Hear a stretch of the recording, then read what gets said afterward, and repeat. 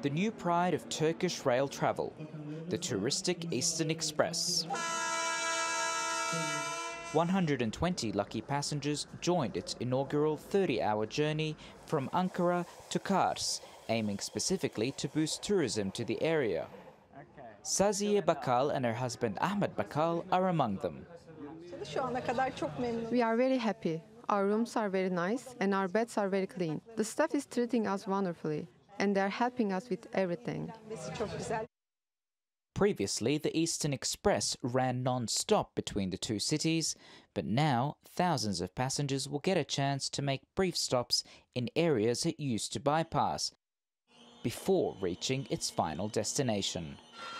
Passengers are delighted to be able to stretch their legs, meet locals and see the sights.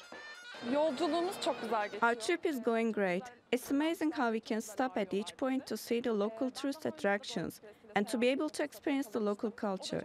These places aren't usually on the tour maps, but they should be. Turkey is home to some of the world's most beautiful landscapes, from high mountains to rapid rivers, and this journey has it all. The new touristic Eastern Express is aimed at promoting train travel in Turkey to foreign visitors.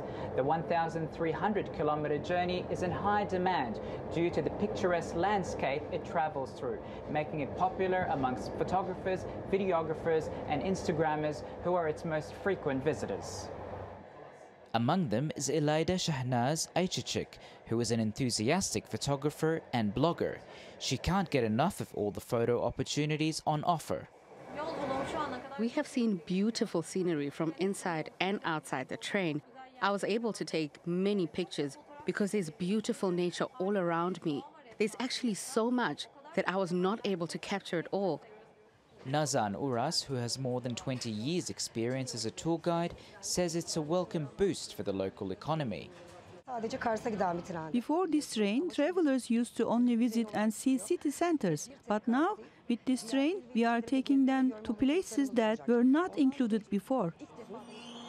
And the other beauty of this trip, a boost to tourism in places that until now were just hidden gems.